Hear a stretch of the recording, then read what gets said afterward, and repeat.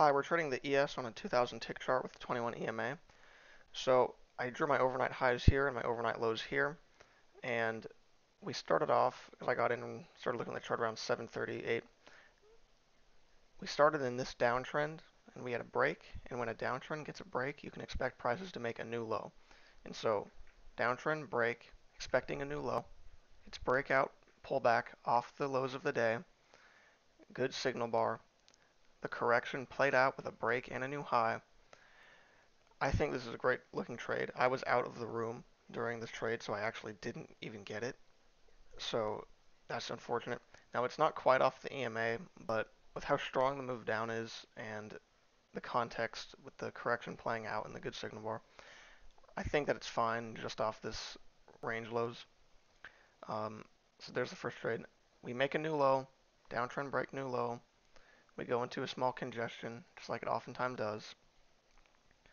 Breakout, most breakouts fail. Fades, no good setup, no good signal bar, no high or low, nothing like that. So we fade and we have this spike up. We get a break, first attempt at a new high, second attempt at a new high, failure.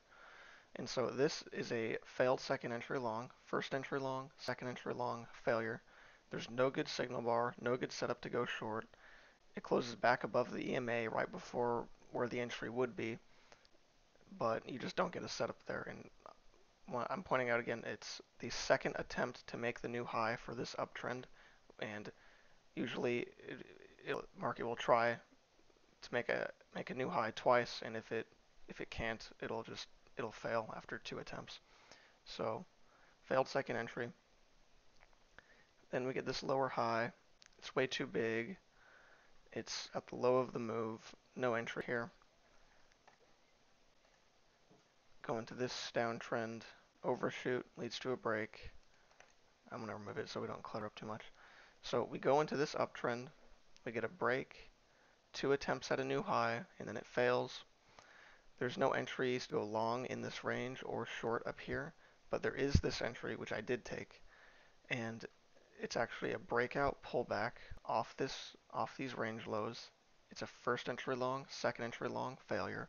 So it's a reversal pattern from this uptrend.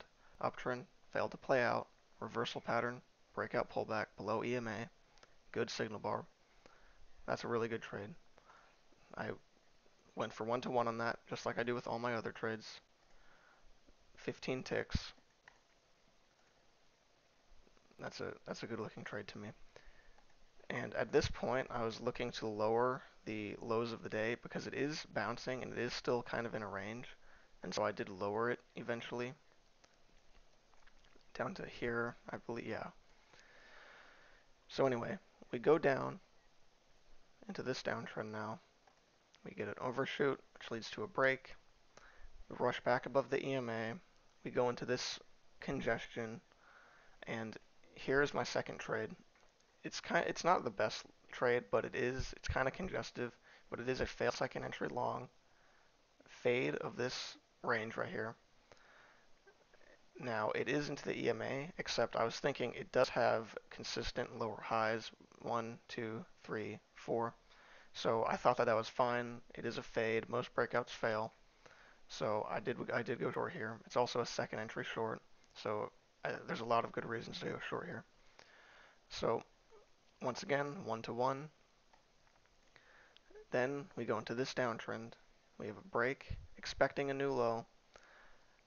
I was looking at this trade. I didn't take it, but after the fact, it kind of seems alright, just because of the bearish imbalance in the range. It's a lower high, second entry short. It is really congestive though, so it's definitely an aggressive trade. Um, I, yeah, I think maybe I did the right thing to not take this trade, but it's not a terrible trade because of the momentum down. So I decided to mark it. Now here is another trade. I kind of wish I took it. Um, we broke out of the lows, the new lows that I put down here. It held again, then it broke out, and then it goes back in and holds again. So we go into this range at the lows. We break out the highs twice, fail, and then we break out the lows. and we get a first entry long, second entry long at the lows of this small range and at the lows of the main range. It's a breakout of both. I got in with a limit order a couple ticks back just because there wasn't much room to the highs. I did have to go through the highs of the range by, I believe, yeah, one tick. That didn't bother me too much because of these two breakouts we had, so I felt like we probably had the means to break out a little bit again.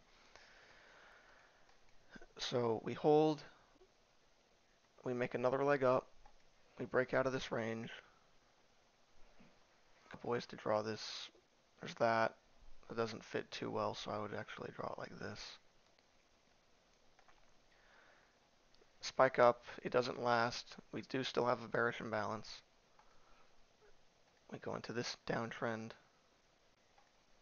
rushes below the EMA, it holds again. We might actually be able to lower these lows again, just because they're still kind of, it's like they're consistently holding, but they are still piercing through. And so then we have these two legs down, new high, first leg down, second leg down. There's no entry right here, on this lower high. Um, it's just too big, no room to the lows, no good entry here. And then this trade I got very soon before I started this video. Price broke out, failed after two legs down, so that's where it is going to reverse anyway after two legs. It goes back in, first entry short, second entry short, failure. Now I took this higher low after the failed second entry, but you still didn't get the scalp portion for this failure, so it is still entering on a failed second entry. I really like this trade.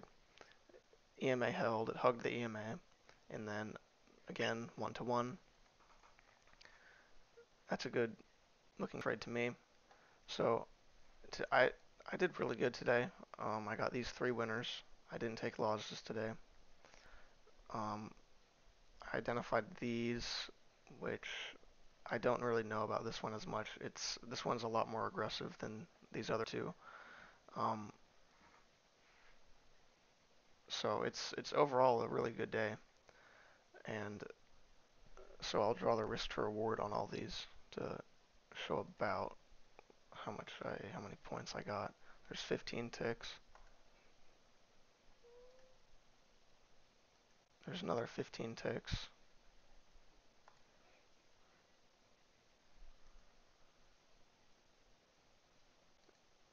There's 9 ticks. Yeah. So, you know, price action works, and it takes a long time to learn, but as long as you just focus and study a lot, you can learn this. I haven't been live for very long. I've been live for just a little bit, for a few months, but I've been doing great live. I'm not trying to like, blow my own horn here. I'm just saying, um, you can do this. Um, and I'm just amazed by it. But anyway, so that's what I saw today. And that's just my analysis of it. Thank you for watching, and I hope you learned something.